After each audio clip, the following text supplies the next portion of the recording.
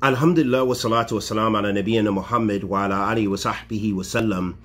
Amma ba'da, habati fillah. From the names of Allah subhanahu wa ta'ala and his sifat, his attributes, is that he is Al-Ghafur and he is Ar-Rahman. You know, he possesses Rahmah, Dhu Rahmah. Allah subhanahu wa ta'ala says in Kitab al-Kareem, وَرَبَّكَ الْغَفُورُ ذُو الرَّحْمَةِ. And your Lord is most forgiving, owner of mercy. This verse, it establishes the fact that Allah subhanahu wa ta'ala, the most merciful, is the most merciful. That is one of his attributes. Those are one of the attributes Allah tabarak wa ta'ala possesses, which is mercy. And one who possesses mercy, Allah subhanahu wa ta'ala possesses mercy. The scholars of the Arabic language, they unanimously agree that the word scholar or al-alam can refer only to a person who has knowledge, who has ilm. And that the word hearer can only refer to a person who possesses the faculty of hearing. That the word seer or one who sees can only refer to a person who possesses sight, and so on. So the point being, habati fillah, and this comes from some fawaid from Ibn Uthaymeen's description of the divine names and attributes of Allah subhanahu wa ta'ala.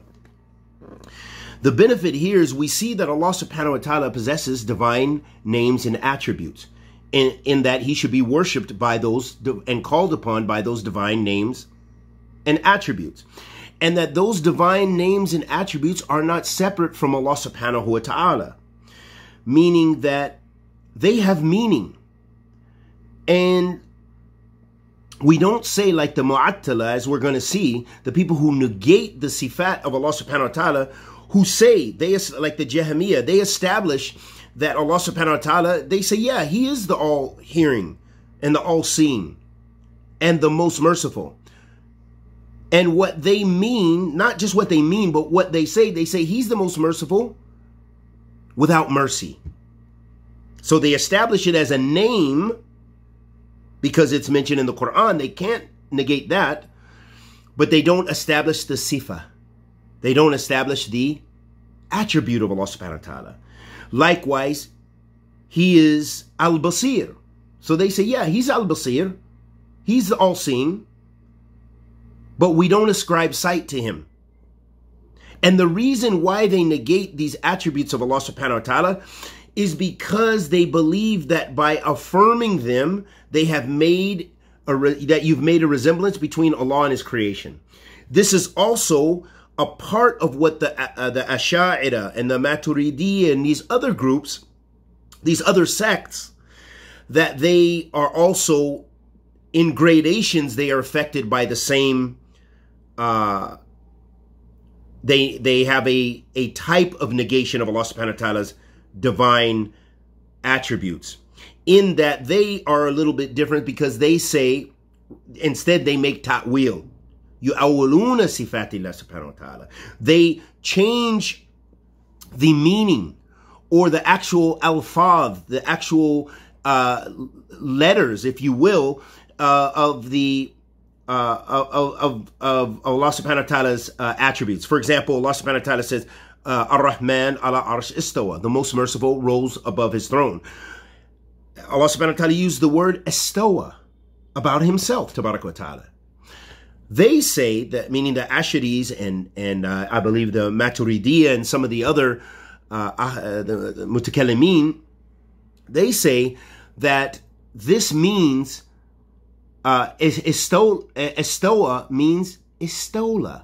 So here they've made tahrif, or they have made tahrif of the kalima, of the word. They've actually changed the lafz That's like that. So they've changed the actual, if you will, the spelling of the word. They say istoa means istola here. This is what they do. So they do anything they can to flee away from making a resemblance between Allah subhanahu wa ta'ala and his creation. Now this is good. We don't make tashbih between Allah tabarak wa ta'ala and his creation. But Ahl Sunnati wal Jama'ah says Allah subhanahu wa ta'ala is the most merciful who possesses mercy.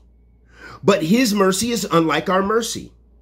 And our mercy is unlike his mercy. He is the most merciful. His attributes are complete and perfect, whereas we are deficient in our attributes. But we know what mercy means in the Arabic language. Likewise, istawa. Allah subhanahu wa ta'ala says it about himself in 7 places in the Quran. There's no way you can flee from it. So what they do is they change the alfaz. They change the meaning to have the meaning of a different alfaz, a different a different word. They say istola means istola. Whereas the Mu'attila Khalis, those who totally negate the sifat of Allah subhanahu wa ta'ala and only affirm his names, they say that he is Rahman bila rahma. He is the most merciful without mercy. Because they're afraid of saying mercy because the creation has mercy.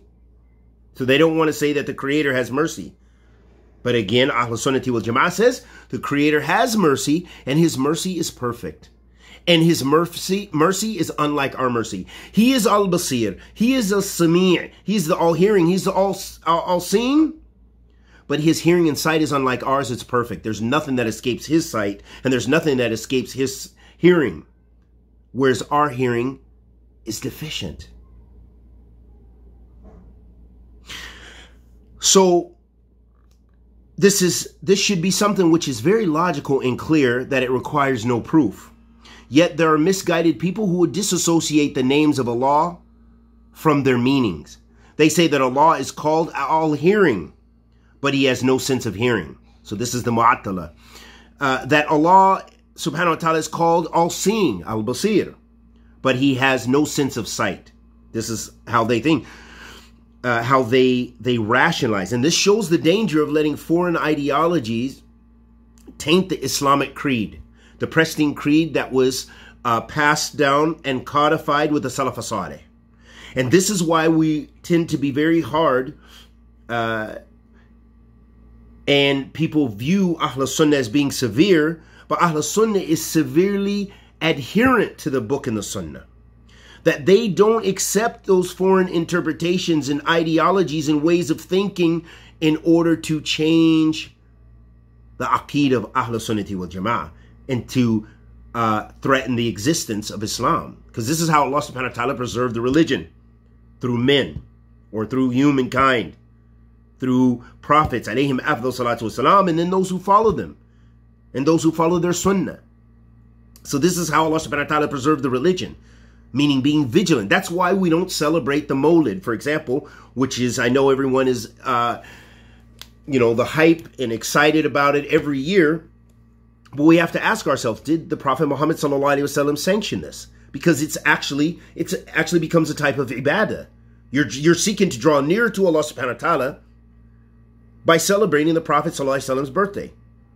You're seeking to draw nearer to Allah subhanahu wa ta'ala, but you're having dance parties where men and women, and all the various types of worship and bid'ah, innovation in the religion that has no authority. The Prophet sallallahu alaihi wasallam didn't do it. After he died, the Sahaba radiyallahu ta'ala ajma'in didn't do it. The Tabi'een with Tabi'een, they didn't do it. Our Salaf as-Salih didn't do it. Those people later who did those things, even if some people from Ahl Sunnah mistakenly held those things, they were mistaken. Because we have no authority from Allah subhanahu wa ta'ala to celebrate these things. Because this opens a dangerous door to be, it's the Sunnah of the Christians. They began with celebrating what they believe was the death of Isa alayhi salatu wasalam. Until and becoming worship.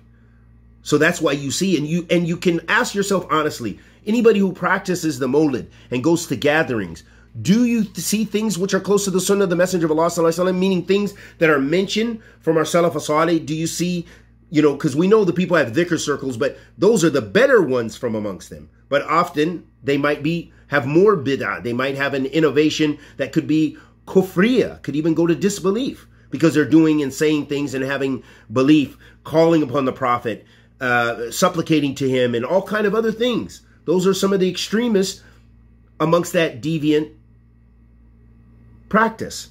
Then you have other groups who use it for socializing, because they're just from the general Muslims and they're ignorant. So they say, yeah, let's have a party. Let's have a party, and girls and boys, and we'll just kick it.